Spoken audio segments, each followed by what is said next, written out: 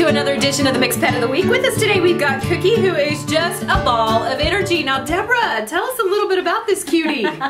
We're thinking she's probably around a year old, Lori. Probably a Palm Chihuahua. I don't know for sure, guys, if that's what she really is. She was found on 6th Street, and apparently somebody clipped her. We've had her a little over a week, so she hasn't been reclaimed, so she is up for adoption.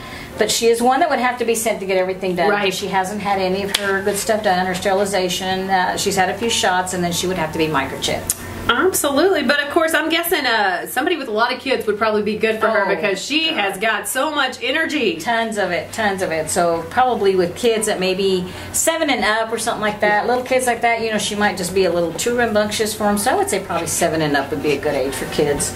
Well, good deal. Now, if somebody's interested, how do they go about maybe starting the adoption process? They would either call out there or come out to the facility. We are at 11901 South Coulter. Phone number is 806-622-0555 if you need any more information. Alrighty, Cookie, shall we get you home? Huh? You want a home?